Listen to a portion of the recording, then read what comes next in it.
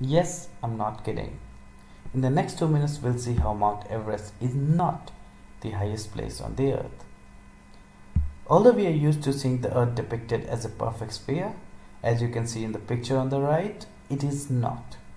Due to its rotation, it flattens at the top and bulges at the equator.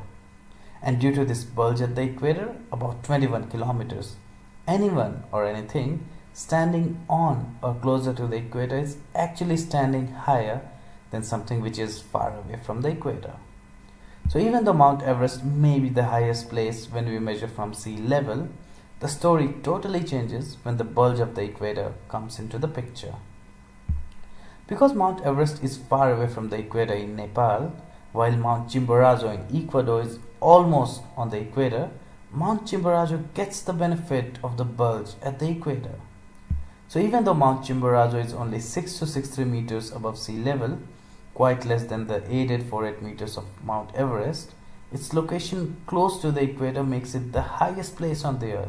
You see, if we measure the distance from the center of the earth, Mount Chimborazo, because of the bulge at the equator, is higher than Mount Everest.